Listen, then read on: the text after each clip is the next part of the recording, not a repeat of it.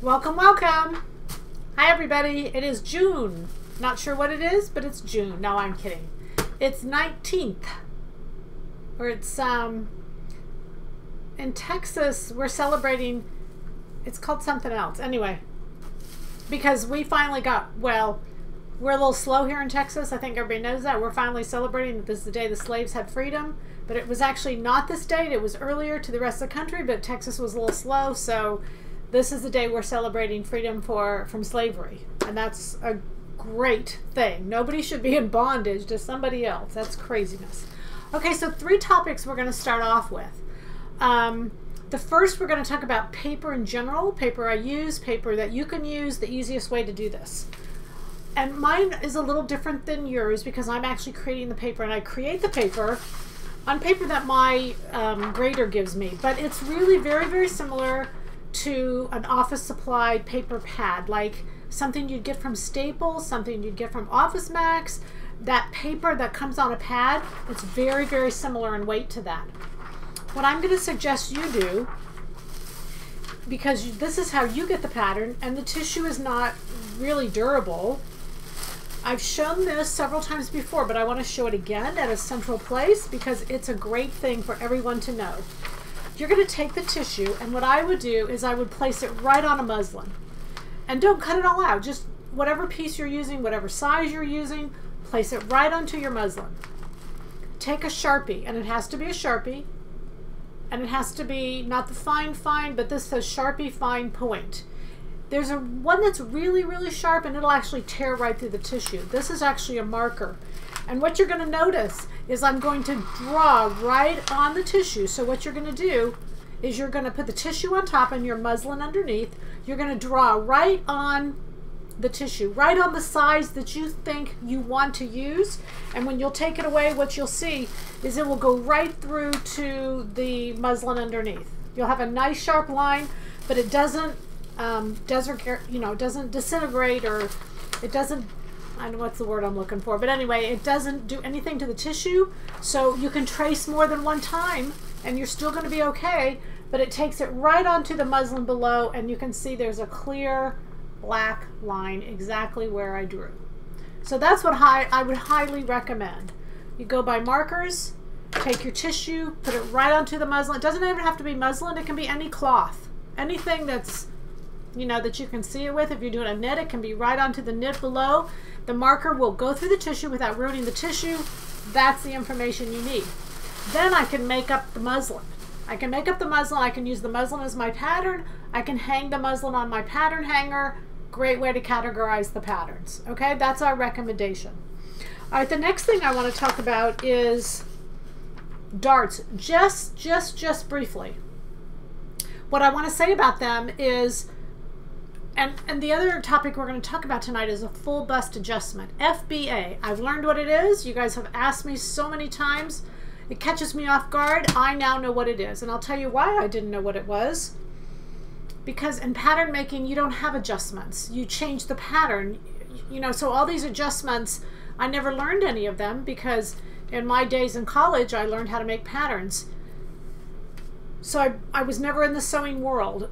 You have to be kind of in the sewing world to know about these adjustments because they've been created by the sewing world. They've been created. I actually Googled full bust adjustment, and I've spent quite a bit of time on this figuring out who created it and who started it. I didn't trace it back. I'm sure I could have if I spent more time, but I decided it doesn't make a difference.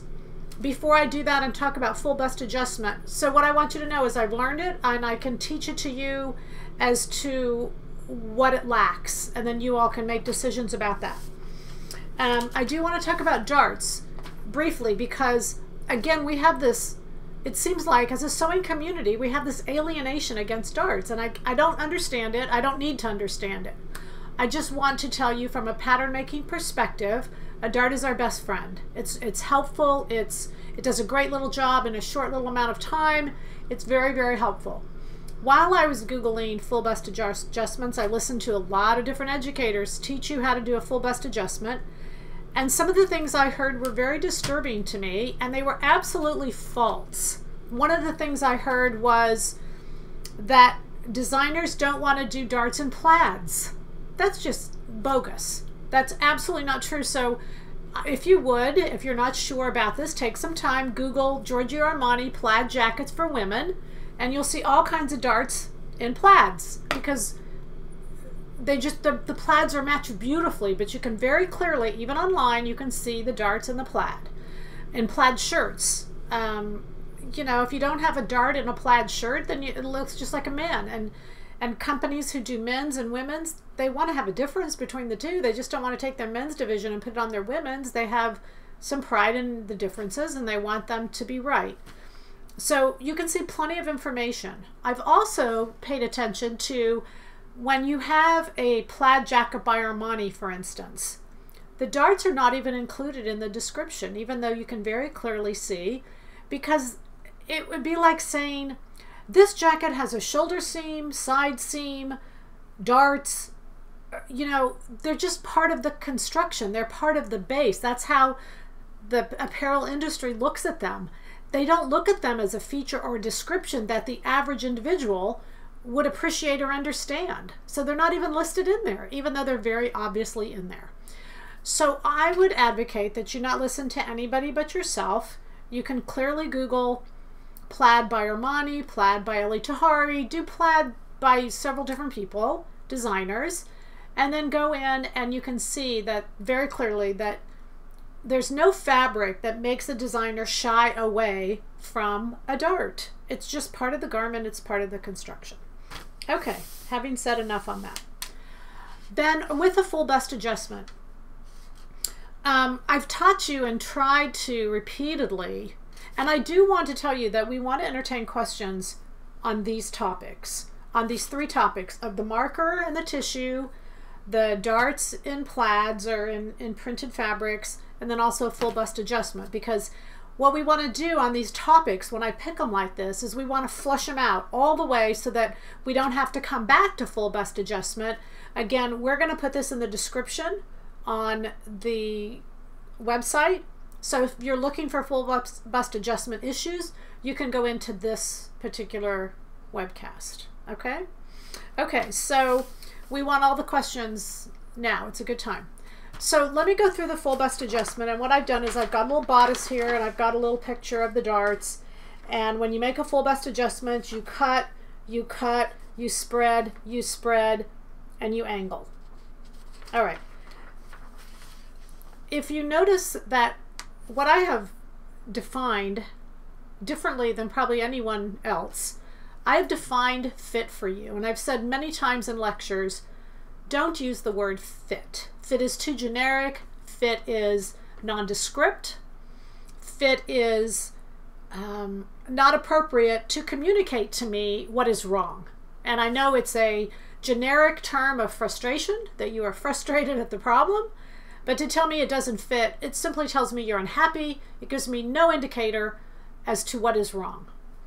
And many of you in response to that have said, we don't know what's wrong, help, help, help. I get it. So I've given you guides, and I've broken fit down into a definition when it is the length, circumference, and depth of the garment matches the length, circumference, and depth of your pattern. And if it's length, that's a problem. If it's circumference, that's a problem. If it's depth, it's a problem. Each of those has indicators that will tell you which one is the problem. And one of the most important thing we can do when we're dealing with patterns is deal with one of those at a time. If we ever deal with all three at one time, then we can't possibly fix the one issue. It'll be a domino effect to cause other problems to the other issues that are not wrong. Okay, so having said that, you need to clearly understand what I just said. We want to make sure we can control length individually, circumference individually, and depth individually. When we cannot, that is a concept that we want to get rid of, that we want to throw away, because it cannot benefit us to have to change all three at one time. And I've gone through and explained to you many times in our home sewing industry the methods of alteration that I have seen. That's the problem with them. They change all three at one time without separating out which one is the problem and then giving me an answer. With a full bust adjustment, that's exactly the problem. So the full bust adjustment comes up and cuts up here and cuts over here and then spreads down one piece. I think it's the front. It moves down the front and causes more length in one section of the front, but not in another section of the front. So, you know, I mean, it adds length, it adds circumference, and it adds depth. It adds all three is what a full bust adjustment does. By every one that I watched, it adds length, it adds depth, it adds circumference. And it adds it in such a way that it is not consistent to any problem that it's representing. And what probably bothered me more than anything is you're supposed to make this adjustment by measuring as opposed to draping. Now again, my background is ready to wear. Never do we change patterns, tear patterns up, move patterns until we have draped it and know what we're doing. You know, I don't want to get crazy or condescending. I don't want to do any of that stuff. But if you just look at it logically, I think you will clearly understand why it hasn't worked and why it doesn't work. And that's, I guess that's the best way of me saying it. I think what surprised me is it was rampant. It's everywhere. It's like it actually works. If it works, it's absolutely luck that it works. Whenever you change 3 things at one time, it's absolute luck that it works. Like, it's like driving a car and being low on gas but not having a gas tank. And so you change the tires and you fix the brakes and you fill it with gas. And it works. But you didn't need to change the brakes and you didn't need to change the tires. It just so happened that one of those 3 worked. So it's a lot of effort and it's not going to guarantee that it works. It might. I would rather know what's wrong and be able to change exactly what it is and then move forward. Okay.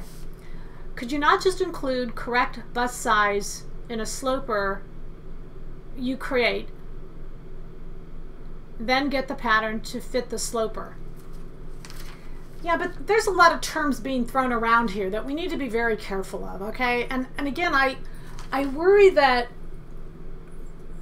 sometimes I see terminology that is not used correctly.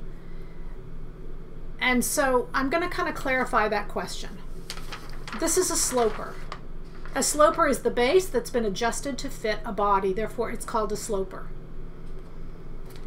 A sloper has 2 darts, a bust dart and a waist dart, in their primary positions.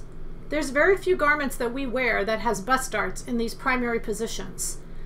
So if you fix them in this sloper, every time you went to do something, you would have to move them, and that's pattern making.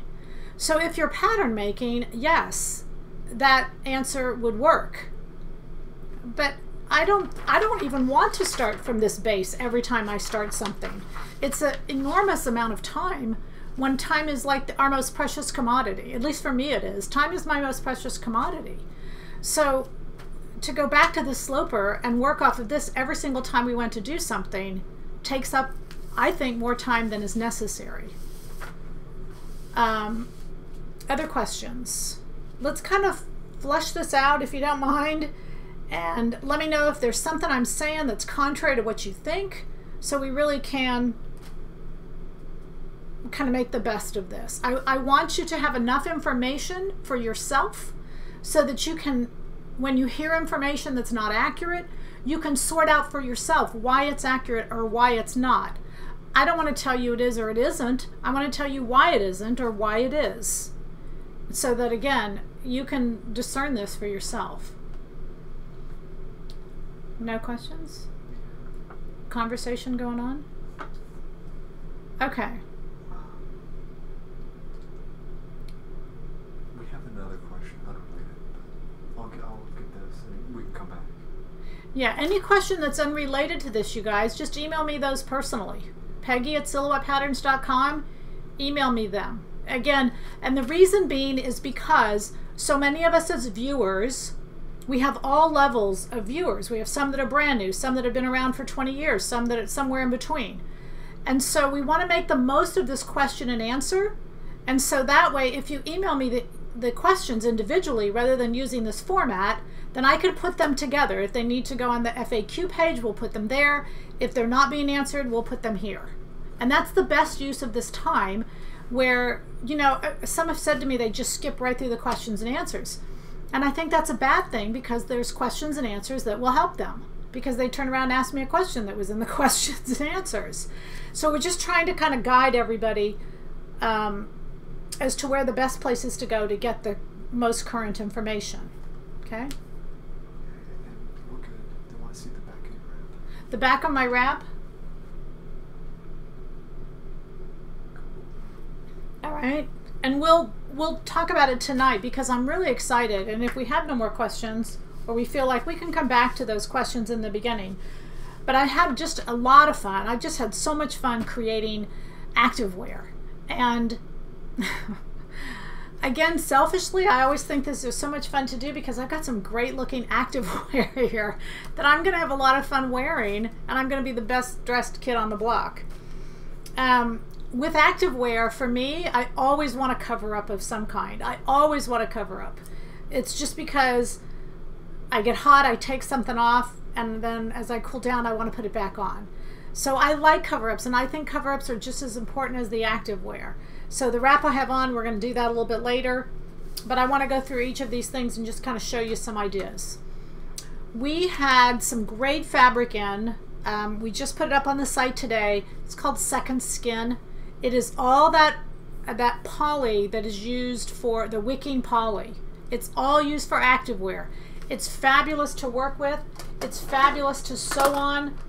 This is kind of a dark brown color. It's beautiful. I mean, it's just beautiful. I had a lot of fun mixing it with some of the fabrics we already had and making some fun little outfits with it.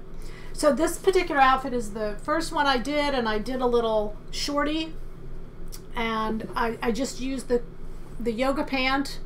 So when I mixed it up, this is 314, except I kept it simple. No band at the bottom, no band at the neck.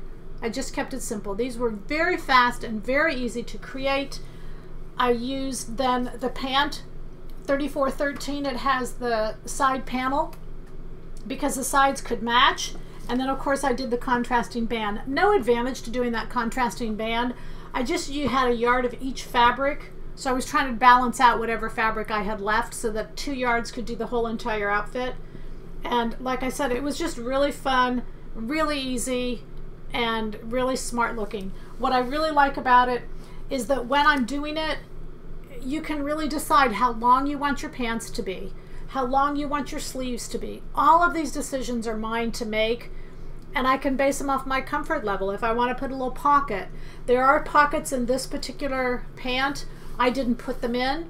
Whenever I go anywhere, ride a bike, do whatever I do, I always have a little fanny pack or a little shoulder bag on. So I always have something, so I don't really put it in my clothes because I don't need it. But it's completely up to you. You guys know how to do zippers, you know how to do all that.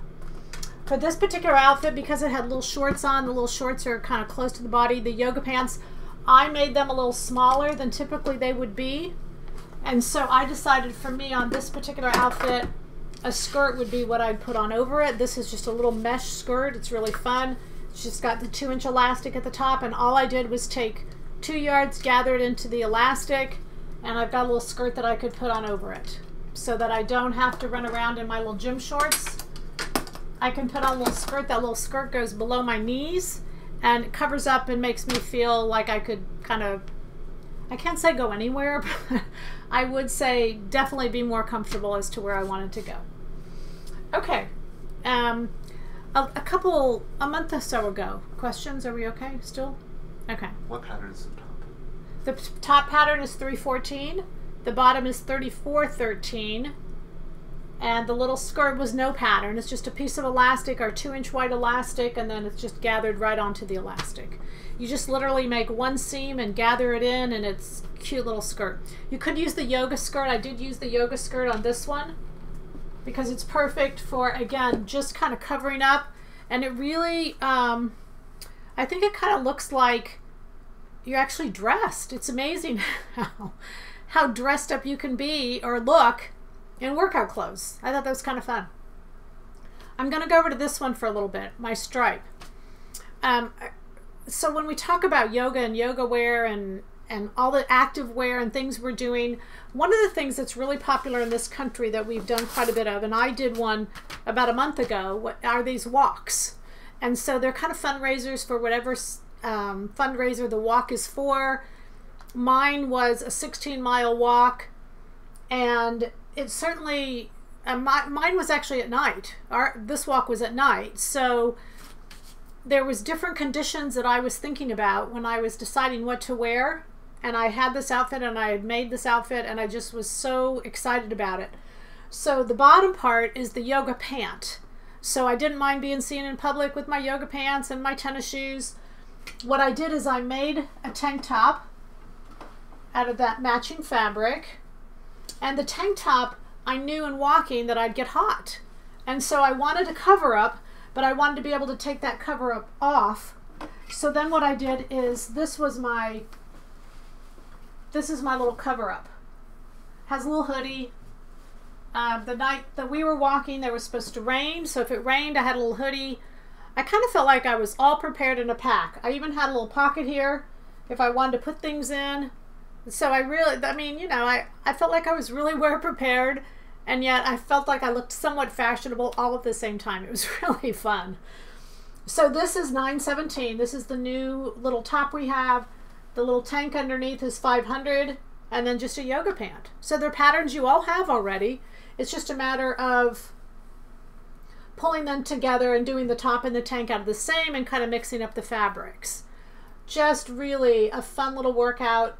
But again, if it was a summer day and I just wanted to throw on something to be comfortable quickly, I could throw that on.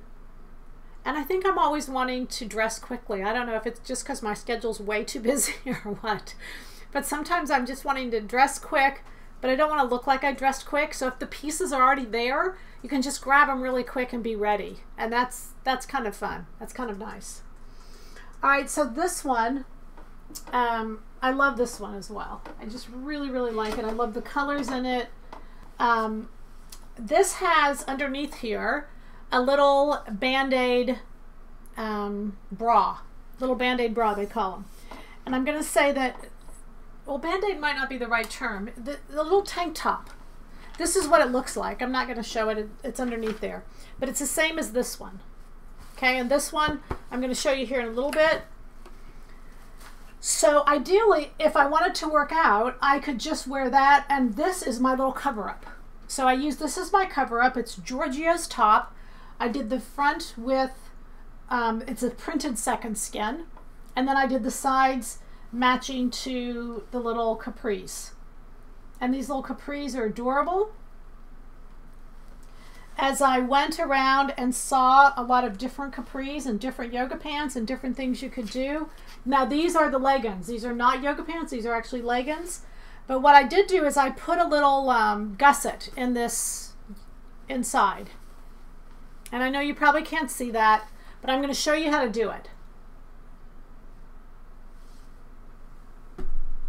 Can we kind of see that, sort of? It's as close as we can get to the thought. There you go. Yeah. When I look into the camera, I look backwards, I get all confused. But anyway, so that's just a gusset right inside there, and I'm going to show you how to do that. I don't believe, as we've kind of had some conversation about this in the past, I don't think that gusset gives any more mobility.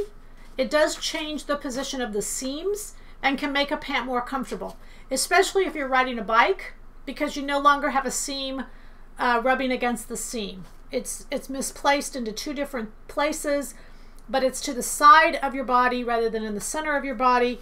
It's somewhat more comfortable. Okay, so this is how we're going to make it. Do we want to stop first? No? Okay. So what we're going to do is we're going to take our pants pattern and we're going to cut off the inseam seam allowance on the front as well as the back. So I just reduced that seam allowance by 3/8, or that's what I was using. I was using our legging pattern 5019, and I would put that together. However wide you want to make it is totally up to you. It's your call. I, in this particular one, decided that I would go 2 inches up here, 2 inches this way, and draw a little V. All right, so there you have it. You can see that little V. So then you're just going to cut here. You're going to cut here. And that's going to be my pattern, but I'm going to put this on the fold. Now, when you put it on the fold, you've got kind of a straight line between here to here. Don't worry about that. It doesn't have to be exact. Just include it and put it on the fold. You've got to add seam allowance, not here. You've got to add seam allowance here, seam allowance here. And then you've got to add your seam allowance back to these two other places that you took it away, here and here. So when you go to sew it now, you sew the back, you sew the front along those original lines, and then this is a fold and it's a piece, and you're gonna sew it right in here and right in there. And then you're gonna pick up the inseam and sew the inseam, and you'll do it on both sides because remember, this is a fold. It's gonna go this way. Very easy to do. Even if in this explanation you say, well, I don't really understand that, just do it.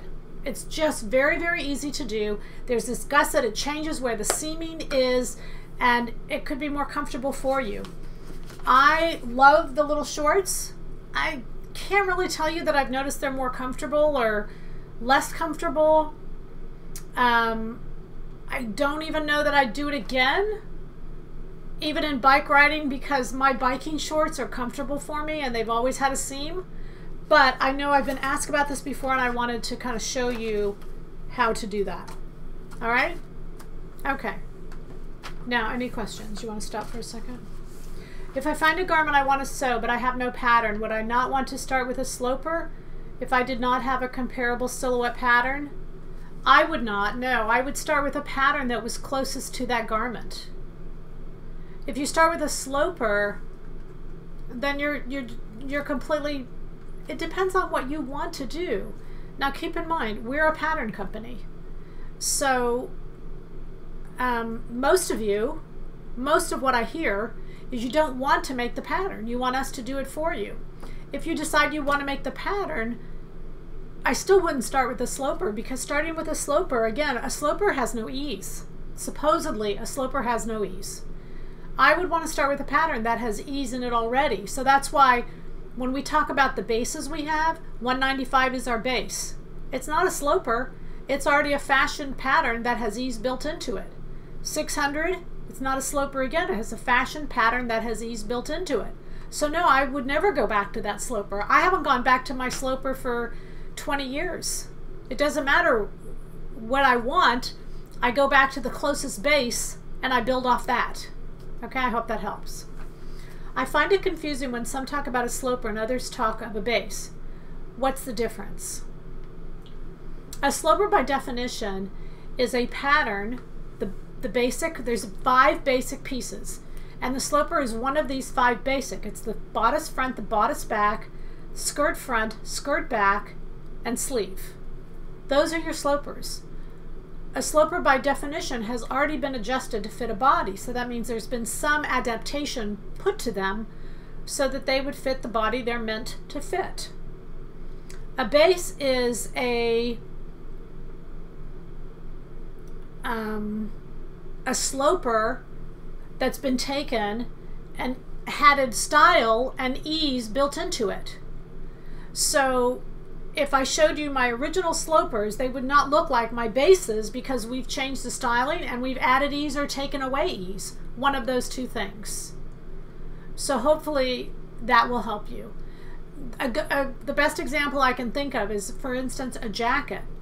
A jacket our base is 1950 or 1900. Doesn't matter. They're both the same. They come off of the sloper of 600 because I only have 5 sloper pieces. Bodice front, bodice back, skirt front, skirt back, sleeve. So how am I going to get a jacket if I only have 5 pieces? They use the bodice front, the bodice back, you put them on top of a skirt front and a skirt back and cut them off to make them longer, and then you use the sleeve. So you use all 5 pieces. But then I add ease, I add design, I add all of those things to get to a jacket, and now I call that my base jacket. But I don't go back to the sloper when I want to design another jacket that's another style. I go back to the base. I think that was probably a better definition of what I was trying to say. Sometimes in these, when I don't have a chance to think about it, I might say something that causes you guys confusion. So I appreciate you asking again so I can kind of come back and clarify. Okay? Can you explain what causes camel toe LCD? That would be L. The length is too short, and so it cuts up the body. Okay? Okay. All right. But adding a gusset won't prevent camel toe, because if the gusset's too short, it'll still put a wedge in the body. It's just a matter that it displaces the seam. It's really more for comfort and wearing it against something else. Okay? Okay. All right, so that's this one. Again, I'm the beneficiary because I just love these fabrics. They're beautiful to sew on. They're very easy to sew on, and I really like them. All right, then also what I did is a little while ago I had this little top that I did, and I want to reintroduce it because it's just the tank top is all it is. I made it exactly like the tank top is. There's a dart, all of that stuff. You can see my Calvin Klein elastic. So what I did is I went to a secondhand store. I bought a pair of Calvin Klein men's underwear that had a nice wide band of elastic. I cut it off. And my Calvin Klein, this is a $40 top that has Calvin Klein on it. And mine, you know, cost probably $5. So, you know, if you like the names on it, if you feel like you want to have some kind of designer activewear, this is a great way to do it because you could also put this up the side of the leg. There's lots of different things you can do with it. You can scream Calvin Klein or whoever you want to all over. You can stick it all over the place. I even saw one that was kind of on an angle. One of the reasons I did the webcast, no, it wasn't a webcast, but it was a Monday video, and I talked about fitting seams and design seams, and that fit, you know, darts built into it, and that design seams did not. And the whole reason that was kind of a precursor to this, so you could see there's a lot of leggings out there that are kind of cut up, different colors added and put back together. You can design those and do whatever you want because they're just design seams. You take your leggings, you cut them apart, you put in different fabrics, you add seam allowance, and you sew them back together. And you can do as many strikes and all different kind of things that you want to do. So it's clearly an easy and fun project to do if you feel like you want to do that. This particular top I wore with, if you'll remember, these little button leggings we did a little while ago. This was the Lululemon fabric that I used. Love this fabric, love these little leggings. These are a great workout legging also to use these. So the little top can be worn with these leggings. And then again, because we're just really close to the body and really covering a lot up, I did a little cover up. And this little cover up, in fact, this little cover up, it's called Casey's 5-way top. It's number 112.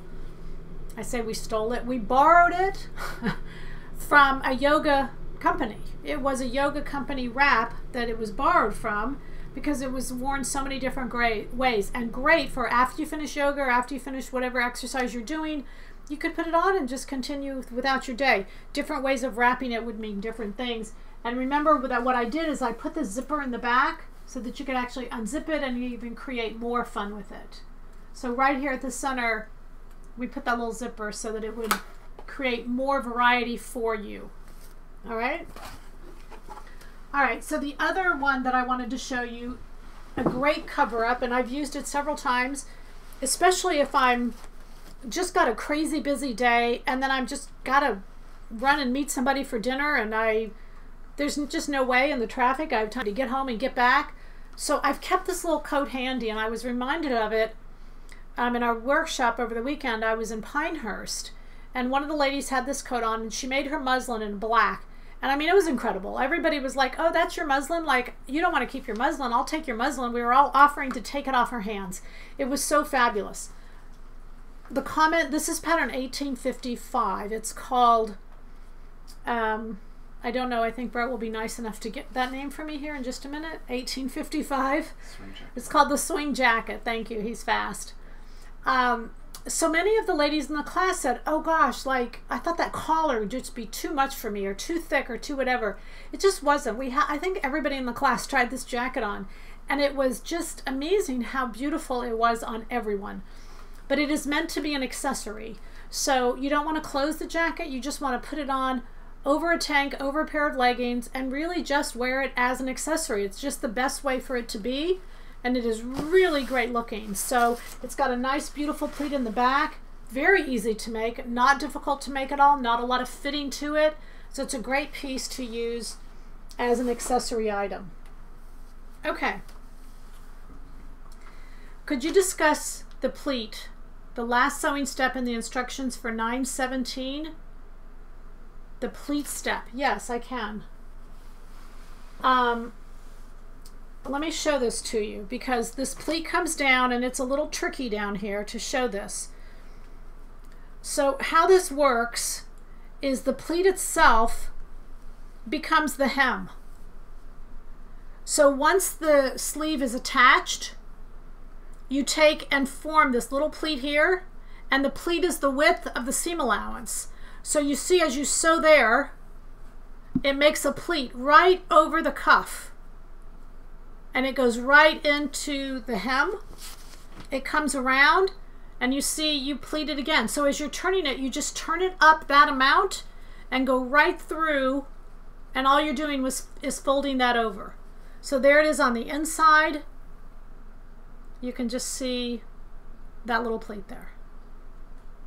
And keep in mind, it doesn't have to be done exactly like this. I did it like this because that's what the original garment was, and I really liked it. But certainly doesn't, you know, doesn't have to be. But the pleat is actually the hem of the sleeve, if that makes sense. And it's done as the very last step. Okay, what is the second skin fabric wicking? Oh, is the second skin fabric wicking? Yes, it is. It is. Second skin is just, I believe, it is a fabric from Switzerland.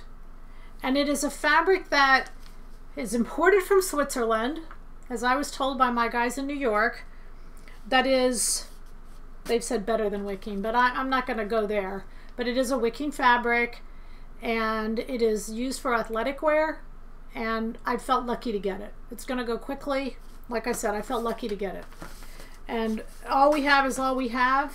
I've got kind of a notice out to please send more. It's not expensive. I'm in love with our Lululemon, just because of kind of how we acquire fabric sometimes is what it cost us. But this wicking fabric is really cool. It's soft. It's really nice to sew on. It's beautiful to wear. I just really like it. I mean, I know you'll like it. Don't store it. Like, get it made. Okay? Okay. Should I add seam allowances around the gusset? If you cut the seam allowances off, anytime you cut a pattern into two pieces, you have to add seam allowance back to sew it back together. So yes, you would have to add seam allowance. Okay. So we're going to make the wrap I have on. This is Georgia's wrap. That's not the state of Georgia, because we are actually in North Carolina. Georgia, Georgia, Georgia. Georgia is our customer. And I think of all of us at the workshop, we were in Pinehurst over the weekend. I'm not sure of this, but I think that we were very inspired by Georgia. And the reason we were inspired is because Georgia's, I'm not sure exactly, I think she's my age. She's never sewn before. She just bought a sewing machine at the beginning of this year. She actually started buying fabric before she bought a sewing machine because she loved fabric. And we can all relate to that. We love fabrics. So she finally decided she was going to sew, and she bought a sewing machine as well. And it's very interesting because I've said to you all so many times that you have all these years, and I got an email today. A woman said to me, I've been sewing 62 years and da-da-da-da-da, and isn't this da-da-da-da, and you know, she was talking about 5/8 inch seam allowances, and she just can't get away from 5/8 inch seam allowances. And I said, look, the only thing I can tell you is for many, many women who have talked to me that once you make the leap and get to 3/8, you never go back to 5/8. I don't know of anyone who has said to me, oh, I just hate 3/8, I've got to have 5/8. Once you get through that curve, it's uncomfortable in the beginning. So my point being is, for many of you, you have a lot of information in your head that is not accurate. You know it's not accurate, but you still hold on to it and you still repeat it. You still have a tendency to lean on it because I don't know. I don't really know why. You know, we've said the definition of insanity is doing the same thing over and over and expecting a different result. And yet we know that, but we still have a tendency to do it. Well, this little Miss Georgia, she is not like that because she doesn't have that. So all she has is the information that I've given her. And I'm telling you, she's just sailing her own seas. It's so exciting to see how quickly she can get through all this stuff because she doesn't have the negative information. All she has to do is practice sewing and practice her stitching and, you know, get better. We all have an advantage because we've sewn for 50 years and we can stitch. So she has to learn that. So this is the George's wrap, and she had it on, and we all went cuckoo over this wrap, and we said, how did you do this? And she said, well, it's your wrap. I just didn't understand how you did it, and I did it a different way, and this is how it came out. We said, but how'd you do it? How'd you do it? She goes, I don't know. I don't remember. Well, we figured it out, and we're bringing it to you, all right, because it's a wonderful cover-up for the beach, for a boat, you know. And I'm going to tell you that, you know, we had fabric there at the workshop, and in one particular case, because once we'd measured it, we're on the floor, we're all cutting and measuring, you guys, we had a wonderful time. But anyway, we wanted to make sure that it was right, and it was the exact amount, and Penny was in the corner, and Penny had, you know, fabric she bought for $1 a yard, and I cut off a half yard, so for 50 cents we made the first one, just to test it all out and see if it was right. And then when I came home, I got to make this one, and I love it. And I love this one because I really wanted the fabric to do something more. I wanted the fabric to do the bias that it does in the back. And so I just love it. This is 100% cotton. I just love it. But anyway, I do want to bring it to you. It is courtesy of Georgia. Georgia said we could all share in it. And I'd really encourage you to share this, especially with some friends who don't sew. Or you can use it for gifts for the holidays, or just to say thanks to a neighbor who's been really nice to you. This project it'll probably take you 30 minutes to get through it. Okay, so you ready? You can't email me on this. We're just going to lay it out. We're going to lay it out really easily, and we're going to do it. You can change the length of the fabric. The length of this fabric is going to be 58 inches. The one I have on, I did 60. The wider the fabric, you'll see it'll go down longer on your arms. If you make it less, it'll kind of come up a little bit. Okay? So 58 inches is the length of the fabric this way. The width of the fabric is going to be 22 inches, and I would stick with that. I've tried a couple that were different, and I stick with 22. So we've got 22 by 58. So now what you're realizing is the fabric can be woven, knit, combination. It can be anything you want it to be. The fabric should have drape to it. That's the most important thing. For me, I washed this in a Coca-Cola, and so it's wonderful. It's soft. It's just wonderful. I love it. I love it. You're not going to get me out of it. So anyway, I'm really happy with it. Throw it in the Coca-Cola and then throw it in the dryer.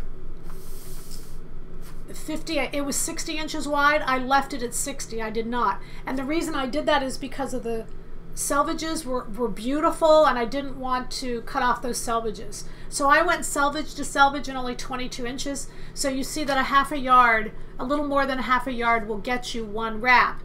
If the fabric is not wide enough and you have to go length, then usually with the width you can get 2 wraps by the time you get that length done. Okay, so what we're going to do is we're going to put an A on this side and an A on this side. Now this was Connie. Connie, I have to give credit where credit is due, because these guys were just going at it and really figuring it all out, so I could teach it the best to you guys and get the fewest amount of emails. Okay. So we have A and A on both ends, because those 2 A's, they're going to fold together. So you're going to fold it the length of the fabric, not the width. The 22 inches is going to stay right here, and here you have your fold over here. Okay, then the other markings you're going to have is you're going to have a B down in this corner once you folded it. You're going to have a C up in this corner once you folded it. On the back page, you're going to have a C here and a B here. Okay? Now, we don't have to really ask questions. All you got to do is play this thing over and over until you got it, because it's really, really easy once we figured it out. once we thought like Georgia thought, and we went through what Georgia did, we got it. Okay. So then what I'm going to do is I folded it in half. It doesn't matter if it's right sides together or wrong sides together because both sides are going to show, so it doesn't make any difference. You're going to take the width of the fabric and you're going to fold it up to the top. So you're going to form just a little bias fold right there, but it's only the width that you're going to use. Don't do any more, just the width. And actually you're going to take that you've just folded and you're going to take away the piece that it's laying against and sew it to the back. So you're going to put this right there. You're going to sew this right there. Not to the piece it's folding on, but to the piece behind it. You can see that this piece in here is loose. So we're going to do that one more time. You're going to fold this up, not to the front. You're going to fold it up, but you're going to sew it to the back. And take this corner right there and take this corner just where it stops, and you're going to sew that on a sewing machine. That's it. What you're going to see is this corner right there is going to be the back that's hanging down here. And all you got to do is open it up. It's going to open up. You're going to stick your head through it. It's going to automatically twist in the front. So let me give you a couple things because I've made several of them and I'll tell you kind of snafus. Okay, the first thing is keep in mind that I did mine the width of the fabric this way. So this was a selvage, it was finished. This was a selvage, it was finished. I finished this edge and I finished this edge. Before you start, finish the edges. It doesn't matter how you finish them according, like for instance, a sheer would be beautiful. I mean, I went through probably 10 of the fabrics we have. They would all work. They would all be great. They just would be different. So I went through and thought, okay, if I did a sheer, I would roll it twice and do a nice thin seam. If I did this, I would serge, you know, just depending on what the fabric looked like, what I would do as far as finishing the seams go. Because this one's a multicolored and because the edges are just so even, I serged it and left it. I didn't turn it under. I didn't want any bulk there. I just left it exactly like it was. What I'm saying to you is finish all your edges first and just think through what finish you would like best depending on what the fabric's like. It'd be so cute to have fringe on these. You could have fringe everywhere.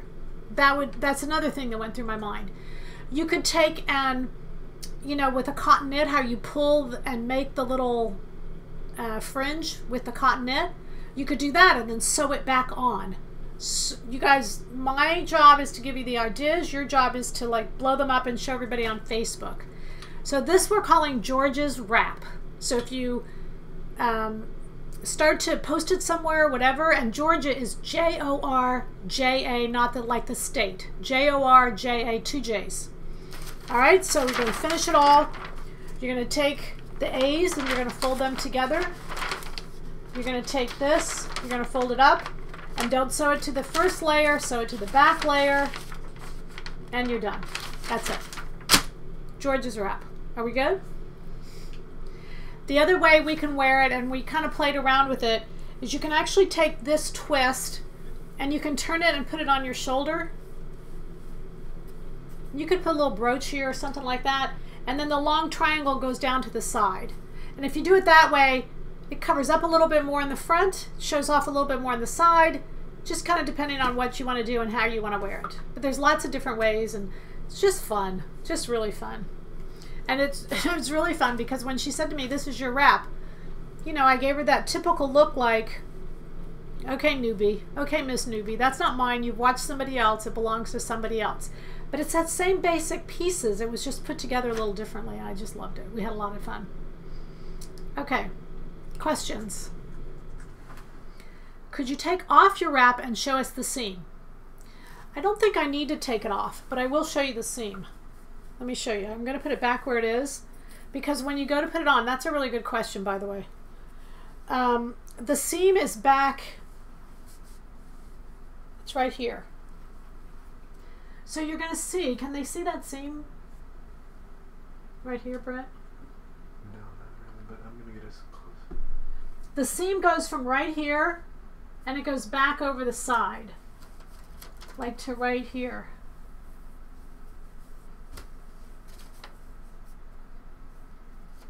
And the reason it doesn't help you to take it off is because it just becomes a big mess if you take it off. It completely loses every reference point if I take it off. It just won't help you at all. Believe me, we had it off for a long time at the conference, the workshop. So your seam is going to angle, and it's going to go at an angle across your back. The seam is back here, and then the point goes down. Once you've sewn it and you go to put it on, just put the point at the back. The rest will twist. It'll all fall into line. Don't make it any harder than it is. Okay? All right. We're not going to print it as a pattern. We're not going to, you know, that's it. This is it. George's wrap. You saw it here first. We saw it in Pinehurst. I think everybody in the workshop probably already has at least one they've made. Right, you guys? Right, Sue, Elizabeth, everybody? All right. When working with 195, I've tried to adjust this way back, but the pattern in the center back is crooked. What should I do when cutting the blouse and keeping the center back on fold? That's actually a knit top.